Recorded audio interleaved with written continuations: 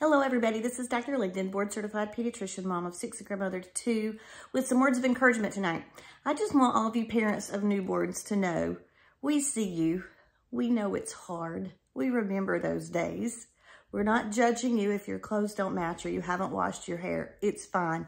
In fact, I am here to tell you that these first 2 weeks of life for your newborn are an absolute marathon, not a sprint. So please pace yourself. Don't stay awake looking at the baby to take pictures of it. If it's resting, you try to get some rest. Don't have high standards. Close your eyes for 30 minutes in the recliner. Do whatever you can do. It's part of why you really don't need a lot of extra company these days, because the last thing you need to be doing is vacuuming or mopping or dusting or worrying about if your house is clean enough or straight enough. The biggest reason we don't want excess company, of course, is their germs, and we don't want the baby to have a fever, obviously.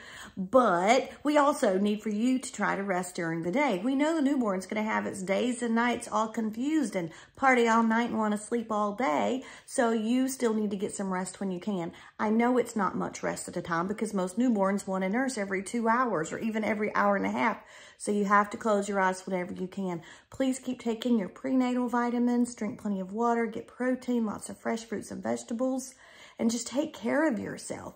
Don't worry about your house right now or getting ahead of your studying or your book reading or your book list or your to-do list. No, your to-do list right now is to make milk for that baby and sleep whenever you can so your body has the energy to make that milk. Eat some good food, drink a lot of water, sleep every chance you get. And hang in there, it is going to get better. This will not last forever, I promise. All stages of development have their own challenges, of course, but for sheer exhaustion, I'm pretty sure the newborn phase wins. So you've made a beautiful baby. You can enjoy looking at it, but just make sure you're still getting enough rest. Good luck.